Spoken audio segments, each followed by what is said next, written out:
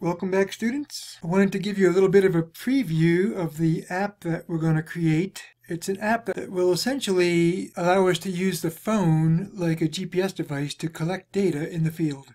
And this is an HTML5 web application, and that has some implications.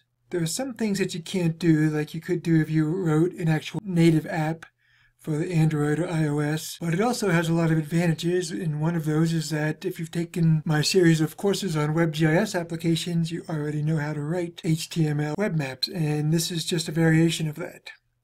But a couple things I wanted to point out. One is that we can set things up so that it appears just like an app on your phone. You don't have to actually start up your browser or anything like that. You can just click on an icon, and you could provide an image for this icon as well. I don't have any right now, but if I click on this, the other thing I want you to notice is that this app is part of the content management system that we developed and have been using over the past couple courses. And that means that a person has to be logged in to our content management system to use this application. If they're not, they won't have access to it. And that's important because when we collect data, we don't want to allow just any old person who happens to come across our app on the internet to have access to our GIS data. But if I log in to the content management system, I have access to all the web pages that are part of that system.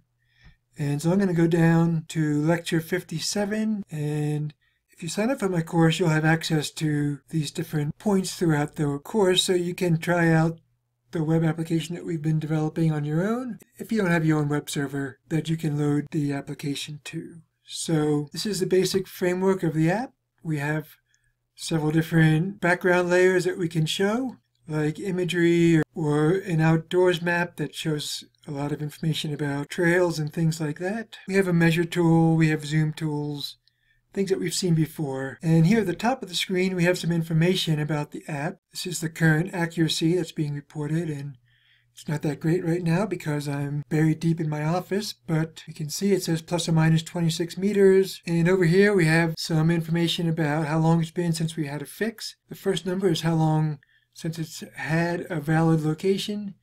And the second number is how long since it's reported that information to the info screen or laid a breadcrumb. And so let's look at the info screen first. Here we can see information about our current position, the previous position, and then the difference between the current position and the previous position. And so that includes things like how far you've moved, the direction you've been moving, the change in altitude, the change in time between these two positions, your speed and the rate at which the altitude is changing, and things like that. And it also has information about who we're logged in as. And at any time, I can always click this button to go back to the map. We have a settings menu that has some settings that we can change. Auto-locate, when that's on, it will follow you automatically.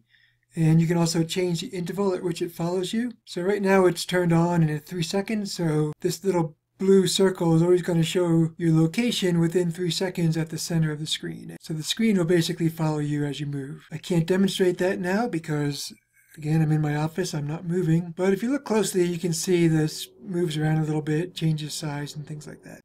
Another feature that's not currently on, I just turned it on when I moved it to 5 seconds, is breadcrumbs. And it's called breadcrumbs after the fairy tale story of the kids who were walking in the woods and they left a trail of breadcrumbs so they could find their way back. And of course the breadcrumbs got eaten by birds and they got hopelessly lost and there was probably a witch involved, etc., etc. But these are electronic breadcrumbs, and it's the green dots that you see. If we were moving, it would be showing our location every 5 seconds. And that's just some basic GPS functionality if you want to keep track of where you've been throughout the day. And with this button, you can see the list of breadcrumbs.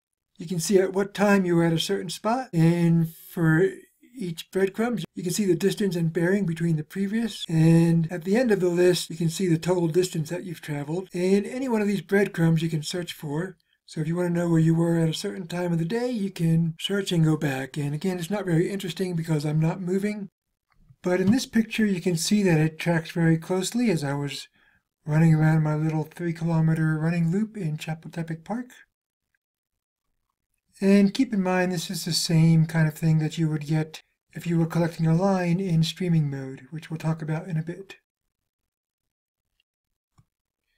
And then there's some other things in the settings menu. You can set an accuracy filter. So if you don't want to record points or consider points where the reported accuracy is more than a specified distance, you can set that. And you can also set the streaming interval at which points are collected when you're collecting data in stream mode. And stream mode is kind of like breadcrumbs, except for you're specifically saying that you want to collect a line or a polygon by collecting a point every so often as you walk around. And then we have a button that'll take us back to the content management system if you're done with the app, if you want to log out or something like that.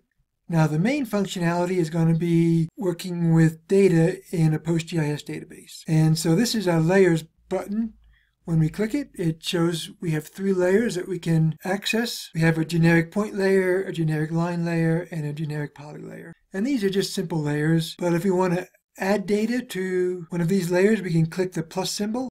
So if I want to collect a generic point, I'll click the plus symbol in front of the generic point layer, and I can add some data, the name, a description. It automatically comes up with the location where you are. You can also collect a point by averaging over a specified period of time. You can collect a point in screen capture mode. For instance, if I move the map underneath these crosshairs, I can collect a point that's right underneath that crosshairs by coming up and clicking the stop button. And there I have the location of that point. And I'll just call it test. And then I'll click insert, and the point's been added.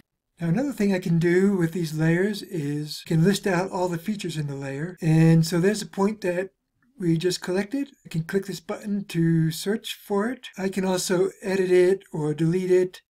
And another thing that's really cool is I can navigate to it. So if I click this button, then I'm shown a dashed line from my current location to the location I'm navigating to. And it also shows a distance and direction. So as I'm walking along, I can move that direction and I'll end up getting to the point that I was navigating to. And that's really useful. And there's some other buttons for refreshing your data from PostGIS, or you can actually download the data locally. So if I want to download this file on my phone, and then I could email it to someone and open it up in QGIS, that's possible. Now one thing, because the app knows who I am because I'm logged in, I only see the data that I've collected. If somebody else is using this same app in some other area, or even in the same area, I don't have access to their data.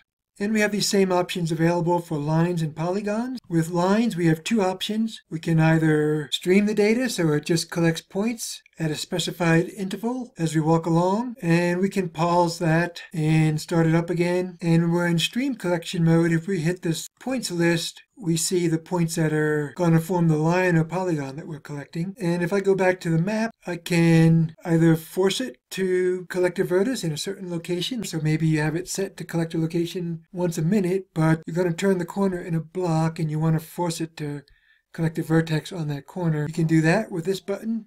And when you're done collecting locations, you can hit the stop button. And then we have the GeoJSON format of the points that you just collected that we can submit to the database. And then the other method is Vertex mode. In Vertex mode, you're not collecting data automatically every so often as you walk along, but you get to choose specifically where you want to collect those points. So as you're walking along, you can either collect a point at the center of the screen underneath these crosshairs, or you can collect a point at your current location using this GPS marker device. And of course, you can still see the points in the point list, and when you're done, you can click the stop button and give it a name and insert it into the database. And so there's a line that we just created. And so this is the basic functionality of the app that we're going to create. And after we get to this point, we'll add the ability to use the app offline when you don't have a mobile connection, because right now the app is assuming that there's a internet connection, that you have a cellular data connection, so you can connect directly to your PostGIS database and retrieve data, collect data, edit data, etc. But before the course is over, we'll have the ability to use this and do all of that stuff completely offline. And then finally, we'll add some other layers in here. If you followed my last course, if you followed my series of courses, you'll be familiar with this environmental data set that I've been using, which has raptors and eagles and burrowing owl habitat. And the real power of writing these things on your own, besides the fact that it can save you a lot of money because there's no charge for using this app. There's no monthly subscription or per user fees or anything like that. But the real power is that you can develop an app that'll do pretty much anything that you want. So we'll add a layer for collecting a raptor nest location,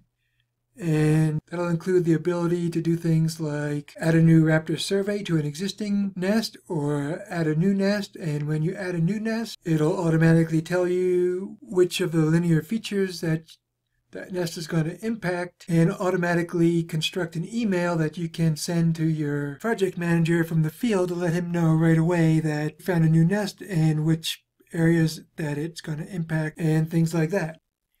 You'll even be able to take a picture with your phone, and that picture will be available to anyone who has access to this application, because the picture that you take will get saved automatically to the server, and so that will be available to anyone who you decide to make it available to. Those pictures could also be tied to a specific nest, so that when you search for the nest on the app, you'll have the ability to see pictures of that nest as well.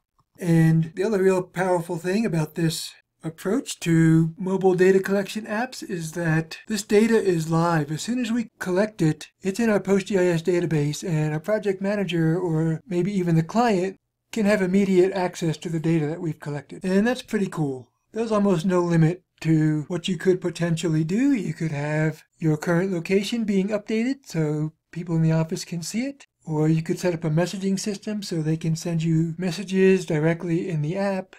There's really no limit on what you can do. If you can imagine it, you can do it. And you don't have to dig through somebody else's code or modify somebody else's code in their non-programming solution, because you know how to program, and so you can just do it yourself. So thanks for listening, and in the next lecture we'll get started building this app, and we'll see you then.